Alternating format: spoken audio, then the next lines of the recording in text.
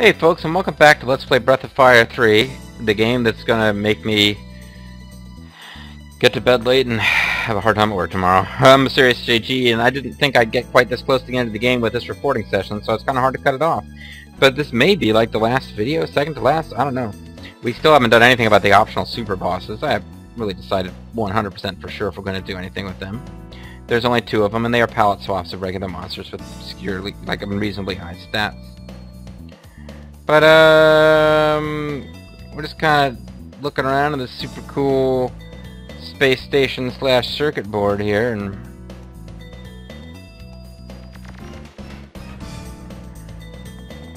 want to make sure I don't miss anything really cool. We may have just missed something really cool, because there was a little path we didn't explore in the other direction, but no, I think this is... Well, Gar, basically coming here as a favor for you, buddy. I don't want to meet this freaking goddess anyway.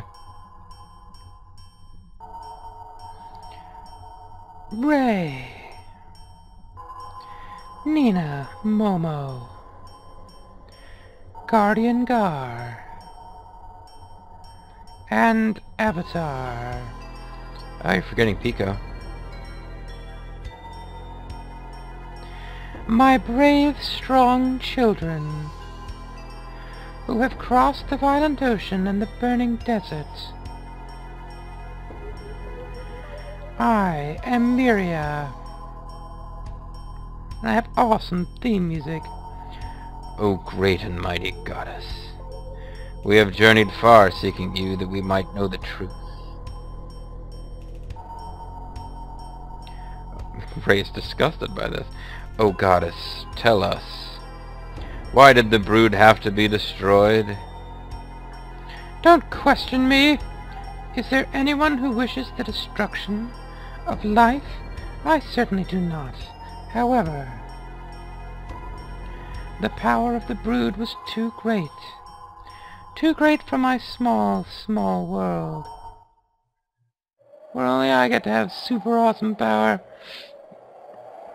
As you know, this side of the world is almost entirely buried by sand, making it almost impossible for anything to survive, except for the monarchs of the sea, the captain of the king's navy.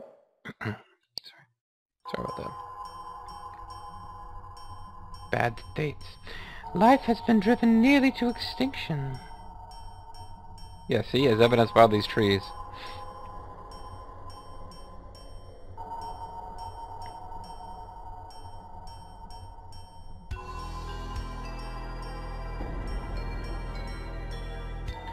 I have to preserve what little is left.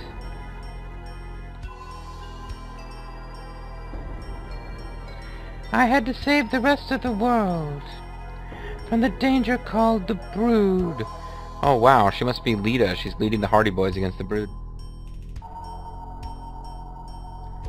So what you're saying is, if that don't beat all, we should just sit back and let you take care of us. Like we were your babies or something, right? Well, you don't need to be like that about it. Exactly, Ray. If I did not hold it back using the outer sea as a shield, the desert would slowly, inevitably spread across the entire world. Spread across the entire world, pardon.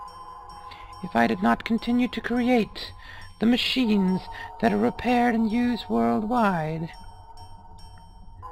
civilization as we know it would surely perish. Not sure I follow her on that one. But while we don't have the means now, someday we might be able to build our own machines. If the world were covered by sand, your lives would be consumed with the struggle to survive. You would not be able to build anything. So shut up. Even if you succeeded in creating the machines you needed, can you say with certainty that you would not also build a weapon with which you might also destroy yourselves, Momo? Well, that's a good point. I'll grant you that one.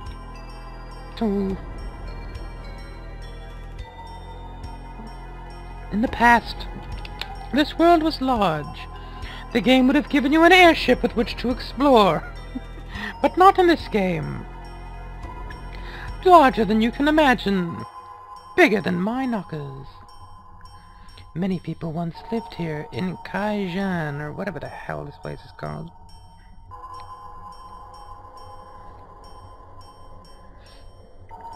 But the people fought and quarreled. And the city was swallowed by the desert. They all became lost in the mystery of the desert. I was unable to protect them. I will not make the same mistake again. I will protect you and all the life that is left.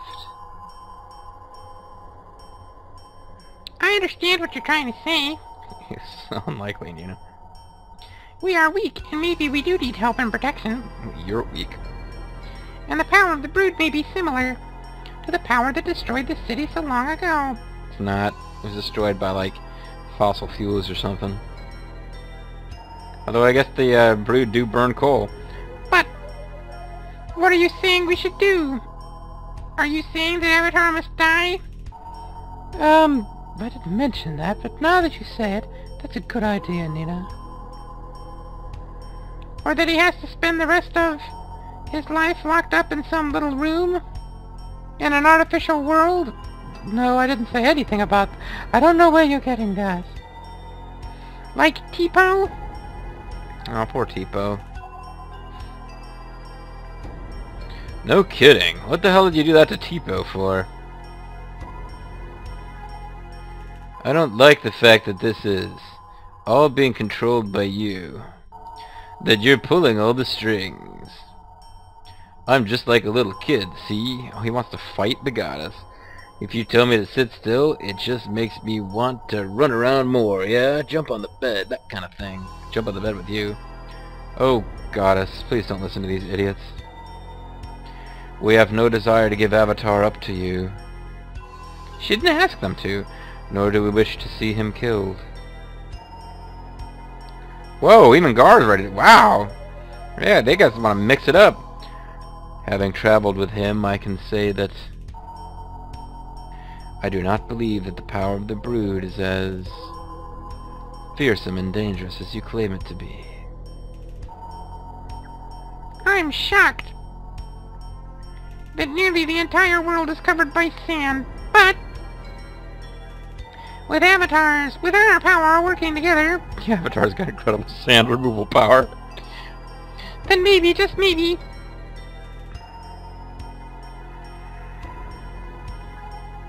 Well, maybe, you know, something. Enough, my children.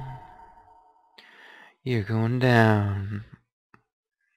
I admire your bravery and courage, except for you, Ray. Oh, shit, here we go. This is where she turns heel. She was a tweener up until now. There is no need to worry. I will erase your memories of this place and simply return you to where you belong. Momo.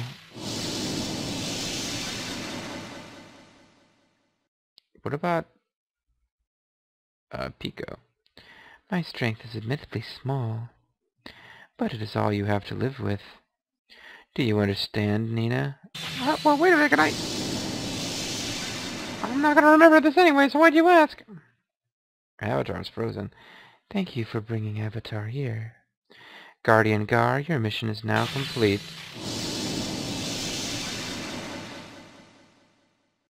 What's the deal with Tipo? Tipo's bringing him back. Tipo. I didn't give him enough credit. Oh, Peco. Not Tipo. Really didn't give him credit. I didn't even get his name right. What about me, Myria? You didn't call my name. Don't you know who I am? No idea. Neither does JG. You're Yggdrasil. You won't be able to get away with this. And not while I'm around. All I'm doing is leading my children by the hand, giving them a world they can live in. Myria. These so-called children crossed the entire world to get here and overcame the myriad barriers that you set before them. All for the sake of helping their friend, Avatar, find his destiny. Avatar, is this true?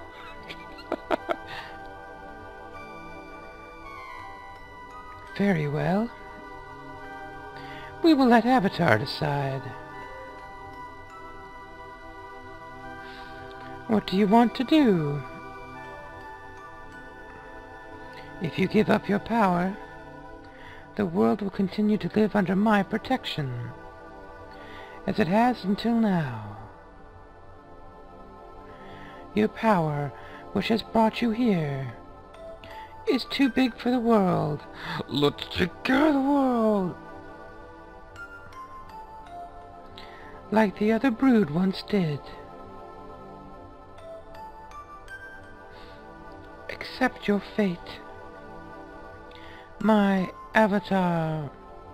You know, Avatar and Myria have a history. As far as, like, you know, Avatar / Ryu, the dragon chosen one child.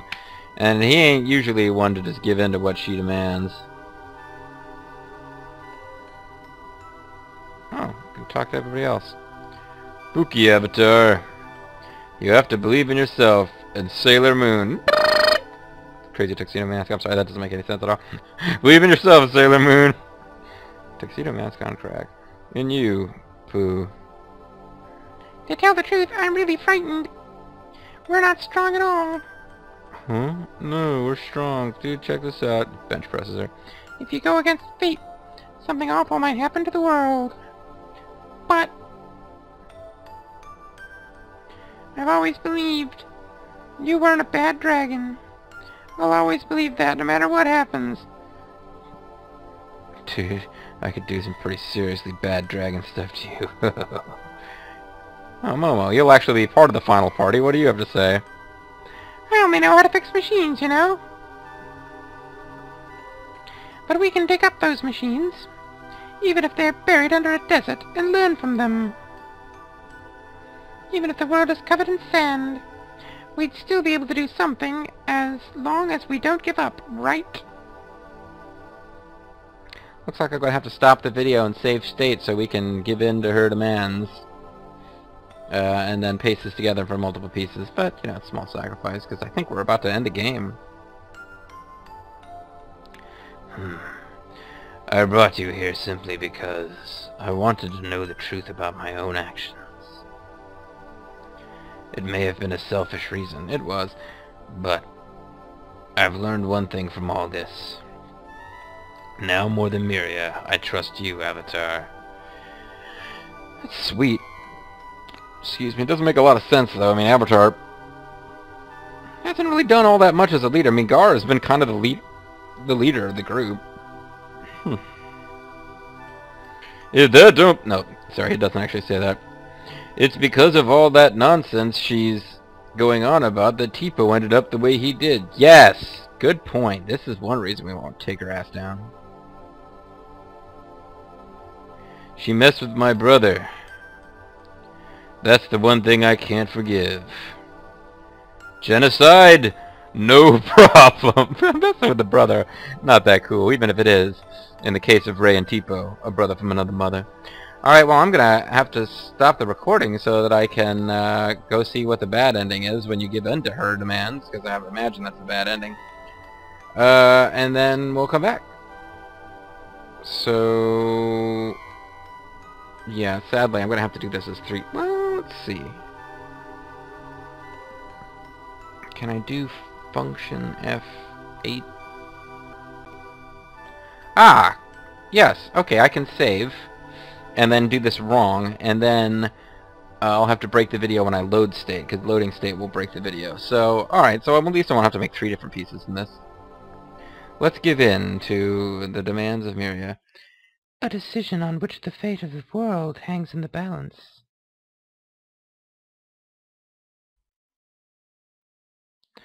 Give up the power of the brood and live in a peaceful world, watched over by the goddess, or believe in the power of the brood and travel into the empty desert, where unknown dangers await. Avatar decides to give up his power. Yeah, this is obviously the wrong answer. I mean, the game is kind of... I don't know, I mean, you could definitely logic your way towards... This is one of the things I've been pointing out as an oddity of this game. There really hasn't been an overriding big threat to the world. It seems like the Avatar and his friends have had some adventures and all that, but by and large, everywhere they go, people are living normal lives. I mean, they're having normal problems. There's criminals. That, Mafia town over there. Baleo and Sunder weren't very nice, but they weren't exactly, a threat to the stability of the world itself. It seems like under the goddess's tutelage and care, things not all that bad. I mean, you can live a perfectly happy life gathering sushi ingredients, but I mean, obviously that's not the kind of ending that we want in an action RPG. So let's take what is clearly the wrong answer, and then we will pick it up. Carrying the fate of the world was too much for Avatar. If giving up the power of the brood will allow the world to stay the same, then that's the best choice. Yeah, you can go back with Nina and live happily, or... You have made the right choice.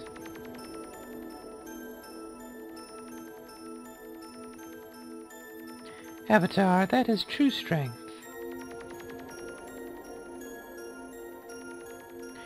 Giving up your horrible power to protect the world.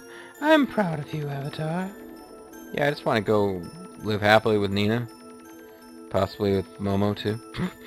Let us go, my Avatar. Wait a second. I thought I was giving up my power and then I got to live a normal life. No, hey!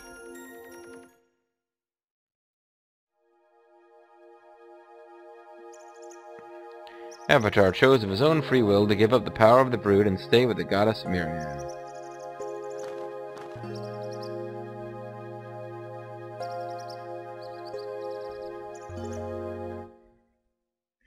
And so time passes. Eventually an army of demons emerges from underground, like with Death Heaven's ending. Unchanging. Finn. Oh, there you go. So I'm frame skipping ahead. I didn't really understand that that's what the ending would entail. Okay, well that was kind of a boring bad ending. Not as cool as, like, you decide to let your mom stay in dragon form on top of the entrance to infinity to hold in the demons, and you figure it'll just be okay for a while, but then eventually demons pour out and overrun the world. That was pretty cool. This was kind of So that's it, folks. That was, I guess, the bad ending. Yeah, I didn't get that. I thought he was giving up his power and then he could live in peace. I mean, the rest of the world stays good, I suppose. His friends are probably a little personally disappointed in him, but yeah, I mean, really, I wish that we could sit down and have a conversation with Peco, because this whole Yggdrasil as a force fighting against Myria, not to mention Dace, whatever, as a force fighting against Myria. Oh, hey, check it out. A dragon, I don't know. A dragon! Oh, I don't know about this! I don't think I ever saw this, did I? Hey, it's Gary. Oh, come on, it's really high quality stuff. Gary looks like a wolf man. Hey, it's really high quality stuff, Daddy. When magical beings die, their bodies slowly transform into the ore known as crystal. Yeah, we never saw this, did we? This is like Breath of Fire 1. I saw the intro near the very end of the game. The dragons tried to destroy the world. Like Pete and the Inkblot guy. Yep, but a huge one, Daddy. Emperor Zog was in that war, wasn't he? And your sister? I sure wouldn't want to meet a dragon.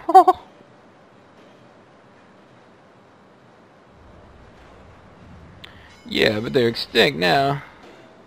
Oh?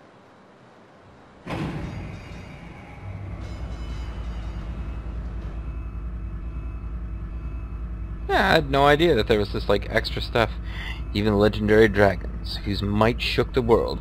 They took the world and shook the world, the sons of Hercules, have in death become a source of energy in the form of crystal.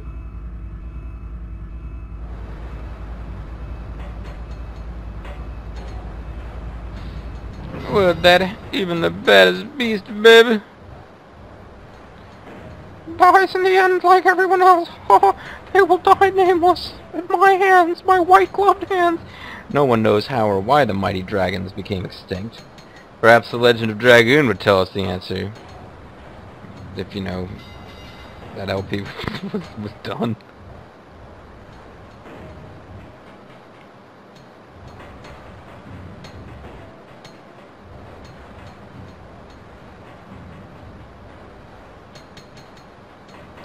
You're carving on grass, buddy. Unless that's supposed to be like stratum of emerald. These guys are gonna be really rich if it is. Oh, this fate is... Sorry, this tale is dedicated to the dragons. Pull one out for the dragons. Man, I really need to get to bed. There we are, folks. Alright, so I'm gonna load state and we're gonna pick up and see what happens if you don't give in to Myria's demands. Oh, you see? Check it out. That's like Myria's evil monster form from the first game, and you can see Gobi in the background. That was pretty cool. But we'll be back in a minute for more. See you then.